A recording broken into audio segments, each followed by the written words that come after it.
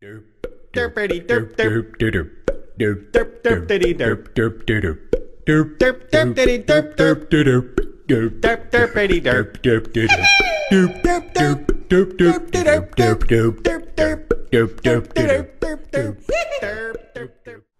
Prime with the Cooter Report for the Skeptic Fence Show. Yeah. Oh, yeah. I'm gonna bag me some horn cookers tonight. This week we have a little something special for you on the Cooter Report. What we're going to do is show you a bunch of the stupid previous Cooter Award winners and some other new people and what they had to say about what would happen if gay marriage was legalized via the Supreme Court. We've had these Supreme Court decisions, that are against biblical marriage. And the Lord said to me, duck your head. Duck your head. I said, oh, God, duck my head. There's one single civilization that has survived that openly embraced homosexuality. In the United States, but in its official policy, establishes homosexual sodomy as a basis for marriage under the Constitution. That's a whole new ballgame, and I'm predicting that we're going to see some kind of calamity and judgment is going to occur. If this Supreme Court rules against marriage, all hell is going to break loose.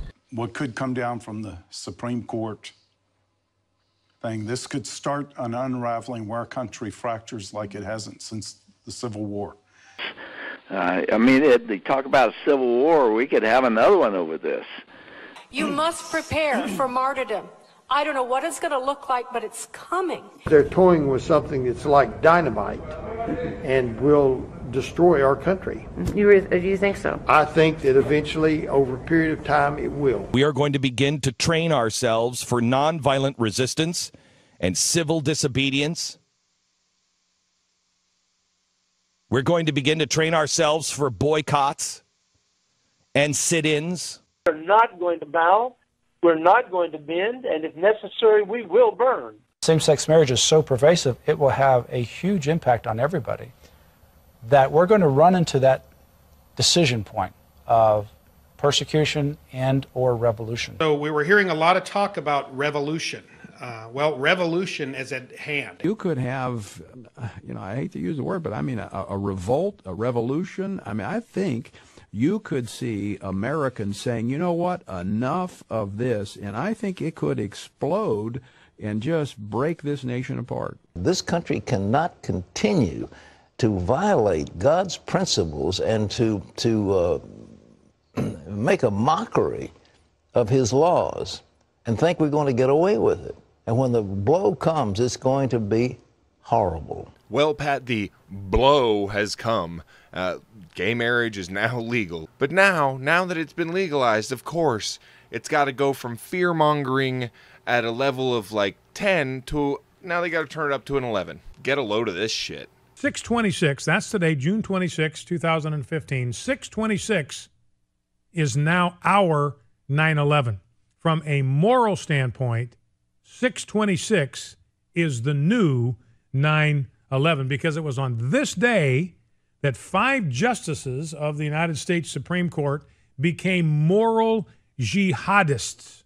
They became rainbow jihadists, and they blasted the twin pillars of truth and righteousness into rubble.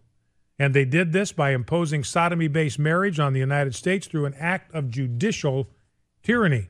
So for all of you out there wondering, he was totally in favor of tyrannical judgments which were there to deny basic civil rights to gay people, like the right to get married. Totally okay when the law was catering to his bigotry. But now that it's changed, it's the new 9/11. When the twin towers of, Brian Fisher's fucking morality came crashing down. And of course, the complete irony of this is that the Muslim extremists that flew those planes into those towers on 9/11 thought they were doing the moral thing. So, ladies and gentlemen, what this means is that we, the people, have ceased to be our own rulers. We are now serfs on a plantation that's being run by cultural elites who wear black robes and use their gavels like the slaveholders of old used to use their whips to beat us as social conservatives into abject submission. Okay, wait. Did he just go from it's the new 9/11 to now it's slavery? It's the new slavery too? And we don't rule ourselves anymore. Now judges get to make decisions according to the law. Who would have fucking figured? And I noticed that I didn't hear too much about the gavel being a whip that whips you into your social conservatives into submission when it was ruling in favor of like Hobby Lobby. This guy just has a bigoted twig up his ass, and he just cannot get rid of it. That's the parallel we've got here. Draw another parallel with Pearl Harbor. Today, June 26, 2015, is a date which will live in infamy. Yeah, because the day that gays got basic fucking civil rights and the right to get married was the day that was 9/11, slavery, and fucking Pearl Harbor all rolled into one. How many people died as a result of this, Brian, you dipshit? How many people are like dead? Because I can think of a lot of people that died through 9/11, slavery, and Pearl Harbor. And yet, zero, unless some fucking nutty-ass Republican conservative that might listen to you goes on a fucking shooting rampage. Now, you got religious liberty issues involved, and I appreciate all that. And we've got to fight to protect religious liberty, and we'll engage in that fight full bore because that's clearly at risk now. But the more deeper issue here is that on this day, behavior which is an abomination in the eyes of a holy and just God has been normalized, it has been promoted, it has been celebrated. I'm not sure. Is he talking about Lobster Fest at Red Lobster? That abomination that's been promoted and normalized and celebrated? Because that's exactly what it fucking sounds like. I don't see any pickets around fucking Red Lobster from the Christians saying, oh no, it says right here in the Bible. And it has been imposed on a nation that was built on the bedrock of Judeo-Christian values. And I would submit to you, ladies and gentlemen, on this day, the United States became Sodom and Gomorrah. Your God doesn't rule this fucking nation. We have a constitution. We have a fucking Declaration of Independence. We have a Supreme Court.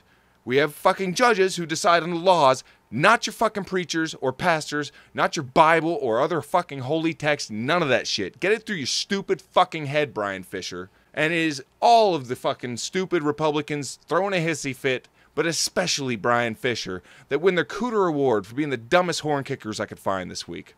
Until next time. Cooter! And a quick shout out to Scope Too Low for being the Cooter patron for the Skeptic Fence Show. Check out our other rewards and stuff, and big thanks to all our patrons, especially you, Scope Too Low. Derp